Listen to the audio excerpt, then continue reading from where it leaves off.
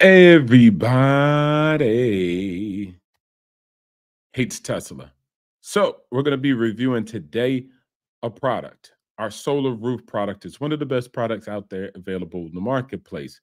But what I do want to actually inform you guys about, what's different about my series on Everyone Hates Tesla, is I like to talk about the company. I like to talk about the details about a product, our services that we offer at Tesla. I say we like I'm working for the company. But net, if you guys didn't know, I'm a shareholder. I invested in Tesla for a very long time before the wave, before the fad, all the way back to 2017. So I've been a long time investor. It's always 2024 right now. But through the whole entire time, I haven't kept up with year to date or week to week, month to month or reported news about what's going on in the stock market or what some guy says about Tesla. There's other YouTubers that provide that great commentary all day, every day. What I want to actually be able to dive into is the company, the products, the staff, right? The stories of Tesla. So you guys can know far beyond the headlines and the clickbait of what the company is actually doing, right? What's different about their products. And not only that, I want us to review the customers and clients that actually are on YouTube talking about this product.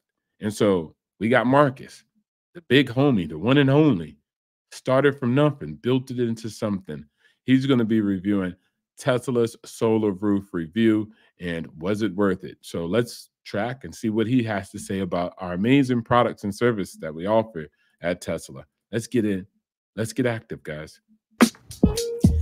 Hi, my name is Marquez Brownlee, and I have not paid for electricity in a year. I have a bunch of electrical appliances, computers, game console, TVs, air conditioning, and I drive an electric car to and from work every single day and charge at home. $0 bill. So I know I had a lot of questions about how this stuff worked, how much it cost, how much it generated, a whole bunch of that stuff before I got started. And now I finally have all the answers. Let's get into it. So like, share, subscribe, fair use, and let's get into it. Let's get active. Zero, not paying nothing for electricity. Come on, man. I want to tap in. You guys don't want to go half on the bill. You guys don't want to not pay on the bill. I have had solar panels on my roof at home for the past 12 months now, and I waited this long specifically because now I've seen all 4 seasons and I've observed a wide variety of performance, and I've run all the numbers and I have a lot of thoughts about them. So I want to share them. So first of all, for those familiar, there are a lot of options for solar systems at home. I like that they're called solar systems too. But there are a lot of different companies who make solar systems to power all the electrical needs of a home, including an electric car. So I know I wanted to do this for a while, since the whole point for me was to be able to drive electric for the foreseeable future and actually be able to know that the energy is coming from a sustainable source, the sun. But first, it's actually important to understand that a big part of this solar system is batteries as well. So a normal house is connected to the electrical grid, and whenever something in the house, whether it's a light bulb or a computer or an appliance, calls for electricity, it pulls from the grid and spins up a meter on the side of the house that tallies how much you've pulled. Then at the end of the month— and remember, guys, that energy that you're pulling from the grid has just been generated. It's not stored anywhere unless you got Tesla storage mega packs. But let's continue. You get billed for how much electricity you've used. Great. Now, if you just add solar panels to this house, when the sun shines during the day on those tiles, it can use that electricity to directly power things in the house. Now, of course, if it's cloudy or if you have a bunch of stuff on all at once and the demand is more than the power from the sun is providing, then it'll pull the rest of what it needs from the grid and spin the meter as well. But most importantly, so remember that, right? So if you use it up too much, then what it's generating, or it's cloudy, then it'll pull something from the grid. Okay, let's go. We track it, Marcus. As soon as the sun goes down, the electricity generated goes to zero. And it just so happens that most people come home from work as the sun is going down, and that's when they turn on all the lights and do the laundry and charge the car, etc. So you're still going to be pulling from the grid for most stuff. Now, that's actually fine for most people, because if the goal, which a lot of people's goal is to have a $0 electricity bill, then this can actually be accomplished, because the power company will, hopefully, depending on where you live, but ideally be running something called net metering. So what this means is when the sun shines on the roof and excess— all right, so net metering. All right, let's go. Let's see what he's talking about.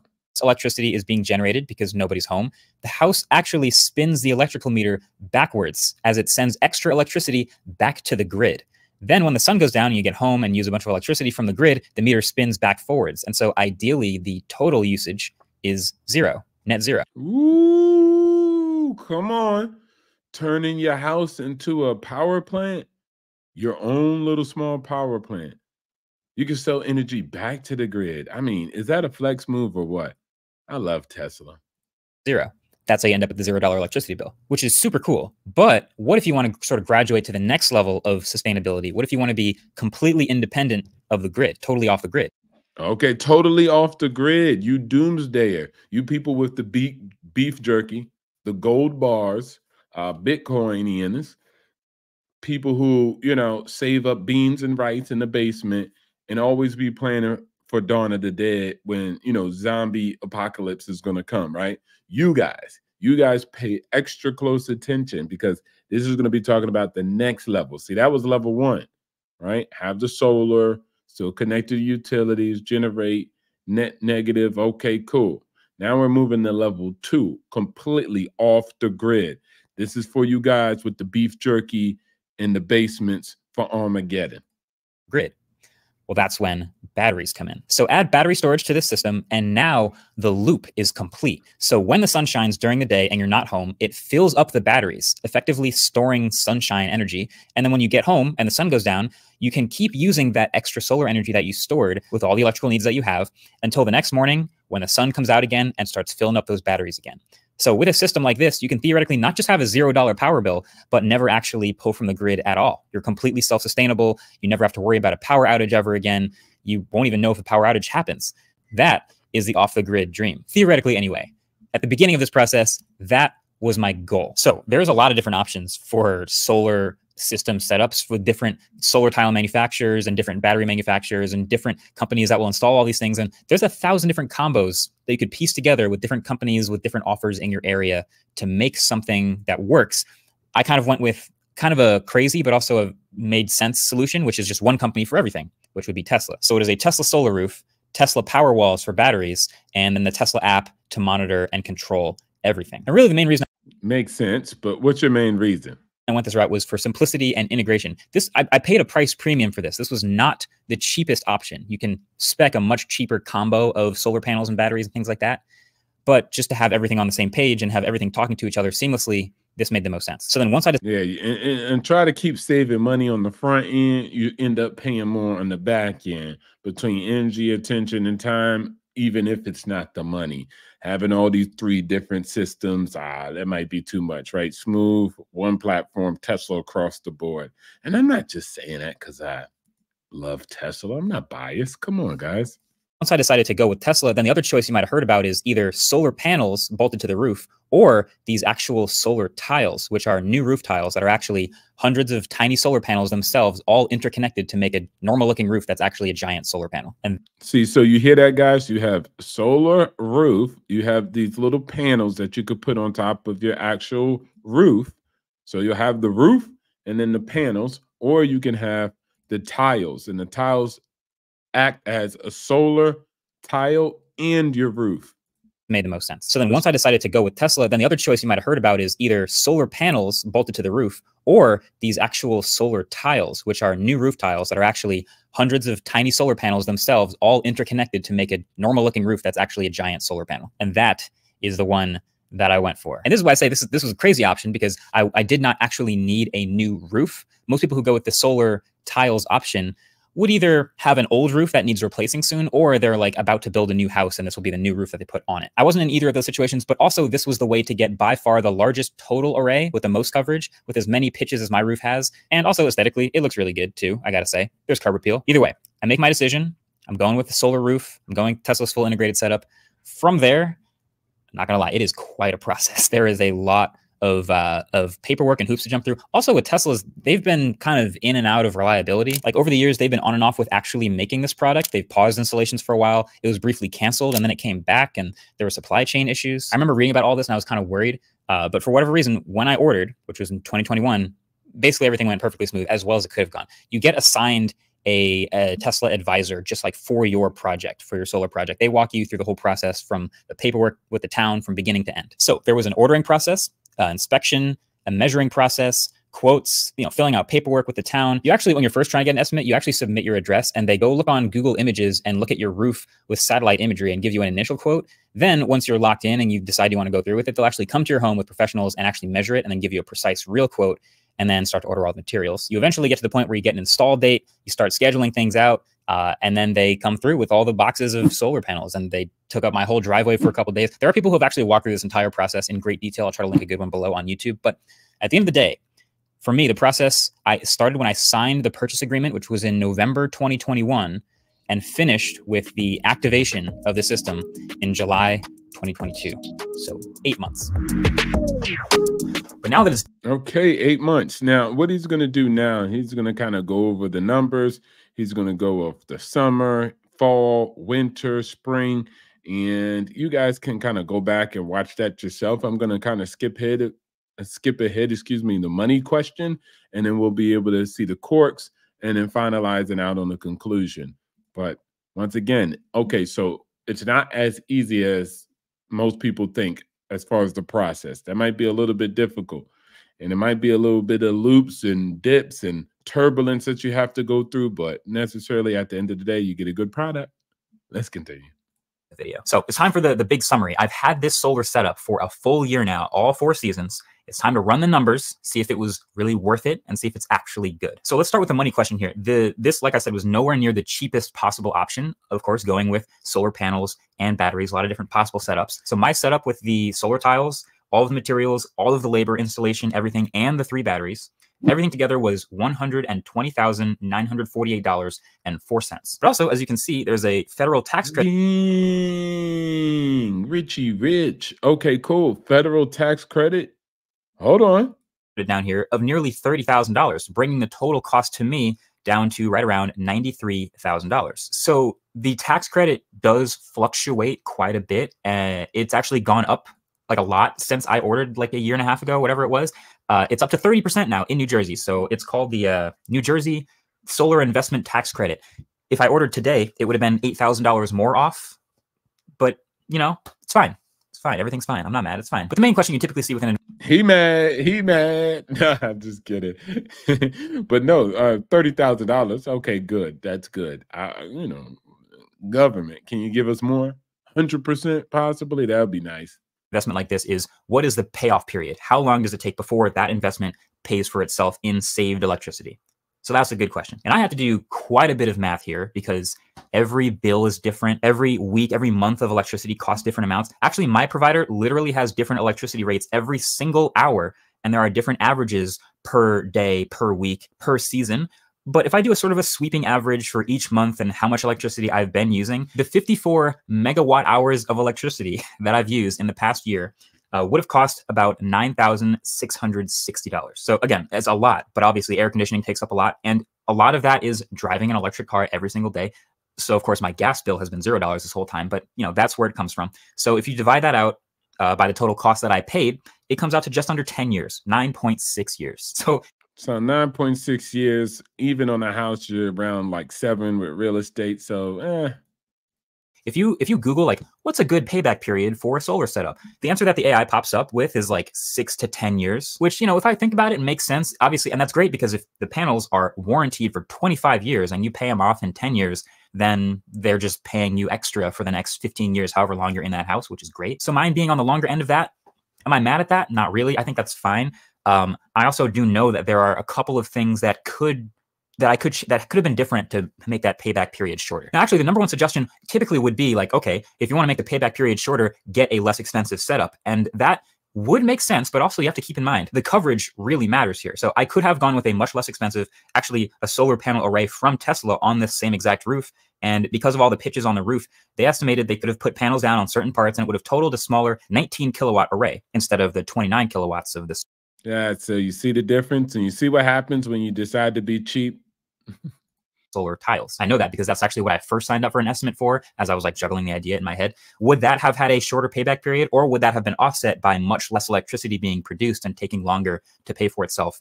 I don't know. But the other part of that equation that I'm thinking about now is just like, I should just use more electricity so that it pays for itself faster. I want to get my values worth. I am constantly in net negative, so I can afford to use way more electricity. And so I thought maybe about switching, various appliances that aren't electric yet, maybe even switching heating to electrical. So that may be in my future. But that's very interesting. Woo, he's hacking it. No, that's very interesting. Yeah. He just says he's always in the net. He's always in the positive with his electricity. He's not using enough. So he's like, wait, hold on. I'll just use more electricity. If I use more electricity, then that will allow me to get a bang for my buck at the end of the day. And the bang for his investment. He's already put so much in it. So he's not even, utilizing it to its max potential. So that's very interesting. But now for all the miscellaneous weird quirks of having this brand new piece of tech on top of my house, because believe me, there are quite a few. So first of all, on the $0 electricity bill for the whole year, that is real, which is pretty awesome. But it's also interesting that I was able to achieve the $0 bill monthly, but I also used positive net grid energy for those 3 months during the winter. So you might be wondering, wait a second, how does that work? And the answer is net metering credits. It turns out they roll over month to month, but then they get reset once per year. So meaning when it was first activated and in the first full month of August, I produced more than I used, I ended the month with a credit of the difference, which was negative 255 kilowatt hours. And it says that on the bill. So that means the next month, even if I used 255 kilowatt hours more than I produced with solar, I would still have a $0 bill because I have that credit to play with. But month after month after month during the summer and then the fall, I was building up more and more negative credits so that by the time we got to winter, those 3 months in a row, I was eating into the credit, but I didn't eat all of it. So I didn't get all the way back to zero. So the bill was still $0 every month. So then another fun thing, power outages. I have had a few power outages since getting the solar system installed, most of them just because of thunderstorms and the grid going down for a bit. I didn't even notice, which was pretty sick. I did not notice the lights didn't even flicker. I didn't actually know until I got a notification on my phone from the Tesla app saying, hey, just so you know, you're disconnected from the grid right now, but you're running off of solar and or batteries right now. So everything is good. And you've got, X amount of hours of backup left, and it should get you till the next morning when the sun comes up again. And there's even a storm watch feature that will preemptively make sure the power walls are full if it knows a big storm is coming. And honestly, there is a pretty sweet peace of mind knowing for a fact that if I don't charge the car, the power walls have more than enough to just use the house like normal until the next morning, air conditioning, appliances, literally whatever, and it'll be fine. And when the sun comes out again, it'll start powering everything. I could be completely off the grid for days or weeks at a time if I find somewhere else to charge the car. Now, another... Come on, man. Come on, man. Tesla for the win. Like Elon for the win. Solar roof for the win. Power pack for the win. Mega pack for the win. The grid went down and you just keep moving on. He didn't notice it. It was just his application said, hey, look, just so you know, the grid has gone down. People are freezing out here, but you're pretty much good. All right. So protect yourself at all times. All right, let's see the conclusion. All right, I kind of skipped forward a bit. Thanks, guys. So let's just to wrap everything up here, my 1 year conclusion. This is an awesome piece of bleeding edge tech. You can tell it's bleeding edge because it's still rapidly evolving over time and it's still very expensive. So for early adopters like me who are willing to take the plunge, willing to take that risk a little bit, it can be really awesome. It kind of reminds me of electric cars. There are a lot more affordable solar setups out there that are making a meaningful difference for a lot of people in a lot of different situations all over the world. There's also much more massive, huge solar setups as well. But I think we can kind of all get behind a technology making more sustainable energy more useful, more efficient, and more beautiful over time. I definitely learned a lot with this process, mostly in like how much electricity certain things specifically use, but also how much electricity a roof with solar panels on it can collect in different times of year, different seasons, and different situations. But honestly, I don't think I would change a thing. I don't think I would change anything in what I did, other than probably waiting like 6 months to get a little more of a federal tax credit. Well, you didn't know that, right? So, but another happy customer. We're looking good over here at Tesla. But I'll hit one last thing. It was briefly mentioned in like a Tesla earnings call, I think it was, that, or maybe Elon just said it randomly, but that Tesla vehicles in a year or two, by 2025, would all support bidirectional charging, which would be amazing. I don't know that that's actually going to happen, but having the cars be able to not just charge other cars, but even potentially serve as your house's backup battery would be pretty incredible. These car batteries, as we're learning, are already way bigger and can support way more power output than any Powerwall, any home battery. One Model S battery is equivalent to like 7 or 8 Powerwalls. So who knows if Tesla actually does it or not, but as of today, with the right box on the wall, with the right inverter, the F-150 Lightning, which has an even bigger battery, can actually be your house's backup battery. So I think the number of EVs that support this feature should only be slowly going up. But I think ideally there's a world in the future where instead of needing like a huge, the current thing needing a big solar setup and all these fancy batteries, all you really need is a small.